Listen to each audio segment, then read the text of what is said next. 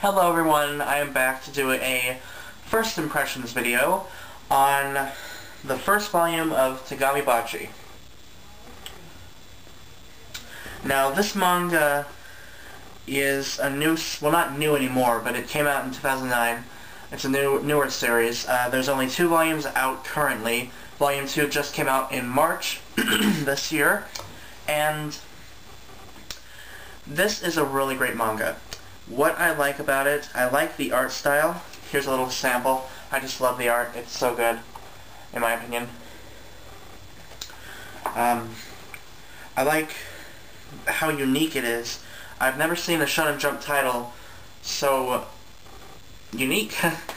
I'm not saying that all Shonen Jump titles aren't unique or anything, but this one was very cool and something I have not seen before. I really loved it. I really liked that it had more sort of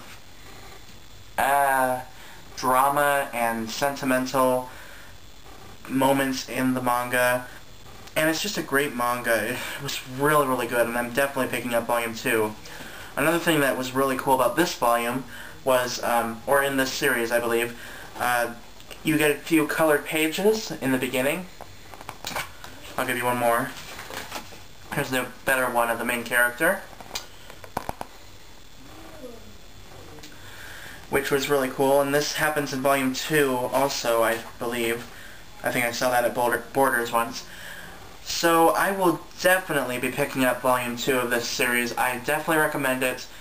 It's really, really good, and there's an anime series that I started to watch. I watched the first episode like a month ago maybe, something like that. And then I picked up the manga, and I just love it.